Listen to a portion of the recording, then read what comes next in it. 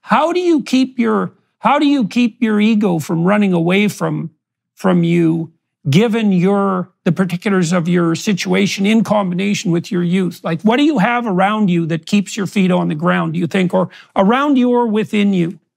Honestly, it's very practical and simple. The first thing is my family.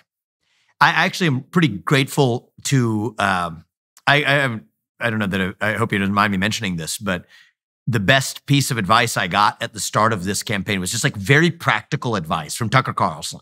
Okay. Tucker told me, it's just like very practical stuff. He said, travel with your family. Take your bubble that you live in with you, right? Because, at some point you're going to show up on the road and you're just going to be floating in the ether and waking up in some hotel asking, okay, where am I? And I'm just floating and going through the motions. You're going to feel like that at some point in this campaign. And here's how you protect yourself against that. Whatever you have at home, just take it with you. Or when you don't take it with you, just make it a rule that you want to come back and spend as many nights at home sleeping in your own bed as possible. I came home at 11:30 last night. A few nights ago, it was 2 a.m. when I got back from Iowa. Oh, actually, where was it coming from? That was New Hampshire, excuse me. Lose track where I'm coming from.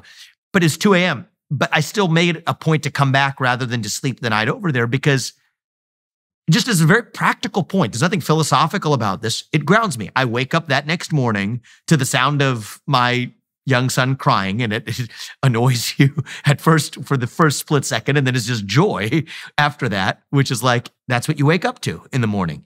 And I think that we're traveling as much as we can as a family. Now, my wife has her own version of this, which I wouldn't say is in conflict, but has some logistical attributes that we have to balance, which is her version of also part of staying grounded in a journey that she did not sign up for. She does not covet attention. She doesn't hide from, I don't know if you've ever seen her. She's very earnest and connects with people at a level sometimes that's even deeper than I do with many audiences. And she's not shy about it, but she doesn't covet it in any sense, certainly doesn't seek it. The thing that keeps her grounded is, in addition to our family unit, which is important to her, is she made a decision that I admire her for keeping, is she's kept her full-time job through this. And it is not a lightweight's full-time job. She is a throat surgeon. She literally saves lives of people who have gone through cancer at the Ohio Cancer Center, at the James Hospital, at the Ohio State University. People have been through head and neck cancer, the consequences of that. She's a throat surgeon, the best, one of the best in the world, certainly at the narrow domain she's in. She has people who fly here to see her. She keeps her operating room schedule. And so let's say I'm in Iowa on a Friday night. There have been days where she will do 12 cases in the day and still be at a dinner event where we're both speaking in Iowa that night. And so for each of us, it's, I think, the practical steps, actually. I think and this is where I'm so grateful to Tucker, actually.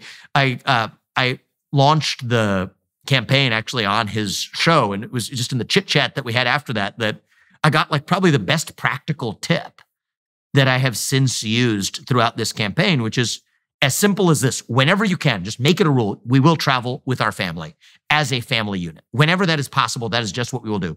When that is not possible, because Apurva has to stay in Columbus, Ohio, maybe I'll get one-on-one time with Karthik. She'll stay with Arjun. And when it's not possible for the kids to come, which would be too taxing for them, or they have their activities, I will make an effort. And even if it's 2 a.m., I will be back home in this house where I'm talking to you from.